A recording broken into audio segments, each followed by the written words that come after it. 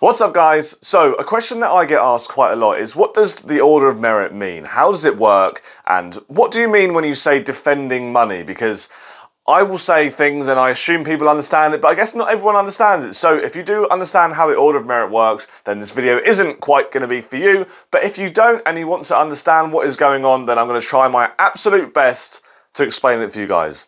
So if you want to find out how the Order of Merit works, then stick around. If you do enjoy the video, leave a like on it and subscribe if you're brand new. Anyway guys, let's get into this. So there's a few different versions of the Order of Merit, but the one that we're going to be talking about today is going to be the PDC 2-year ranking Order of Merit. So this is the Order of Merit that basically decides who is where in the rankings. So at the point of recording this video, as of last night, Peter Wright just passed £1 million in ranking money, which basically means that over the past 2 years, Peter Wright has earned £1 million in ranking money. So before we get into that, there's a difference between ranking money and non-ranking money. Certain tournaments are ranked, certain tournaments are not ranked. The money that you earn from both tournaments goes into your account the same way.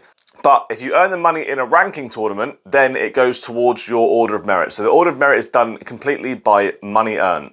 So if you earn money in a ranking tournament, then it will go into your account and it will also go to your Order of Merit. So if you've ever heard the term ranking event, that's basically what it means. It's basically an event that goes towards your Order of Merit. So the next thing is, how does it work? Now, the easiest way to try and explain how the Order of Merit works is to think of it as a conveyor belt. So if you were to have a conveyor belt with the front of the conveyor belt being whatever the day is right now. So it depends where you are, it depends what the day is, depends how far into the future you're watching this video, it would be right now. And then it goes all the way towards the end of the conveyor belt, which would be 2 years ago today, or 2 years ago this week, or something like that. So the conveyor belt basically lasts 2 years. So every time a player will earn ranking money, there will be money that gets put onto the conveyor belt, and it will slowly, over the course of 2 years, move its way back to the end of the conveyor belt. Now, the idea is to earn as much money in those 2 years as you can, so that you're high up in the rankings, so you're higher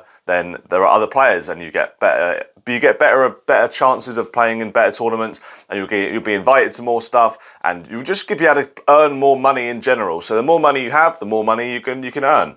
So over the course of the 2 years, the money will be building up and building up and building up. But once you reach the end of the 2 years, the money that you earned 2 years ago or over 2 years ago will fall off the end of the conveyor belt. And then that basically means that will come off your ranking money. That will come off your 2-year conveyor belt ranking. So that's how that works. So you might often hear commentators or just darts media people talking about defending money. Now, the way that the PDC tournament system works is it's basically the same every year. So every year, December is the World Championships. Every year, February is the UK Open, if I've got that right. Every year, whatever is in whatever month. They sort of keep it going. So let's say that the World Championships is coming around, and let's say Michael van Gerwen. So we'll take Michael van Gerwen, for instance. He's coming up to the World Championships, which is going to be in December.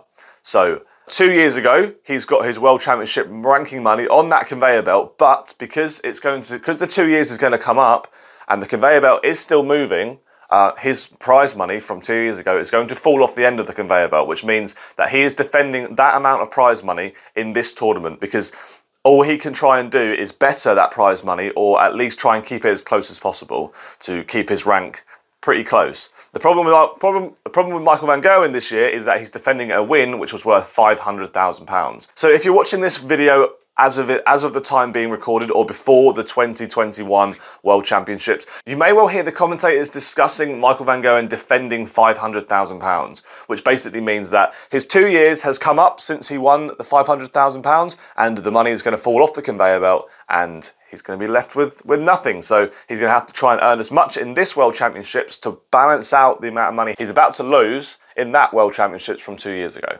But anyway, that's basically how it works. If you've got any questions in the comment section below, feel free to ask me. I'll try and explain it as best I can. I've tried my best in this video, but I understand it's not the easiest thing to wrap your head around. But I hope if you think of it as a conveyor belt and you think of it as a system in which you earn money over 2 years and then it falls off your ranking, then hopefully you guys will follow and understand. Anyway guys, if you did enjoy this video, leave a like on it. If you want any more informational videos like this about anything in darts, let me know in the comment section below. I'll try my best to explain whatever it is that you need to the best of my ability. And yeah, anyway guys, subscribe if you're brand new, and I'll see you in the next one. Goodbye.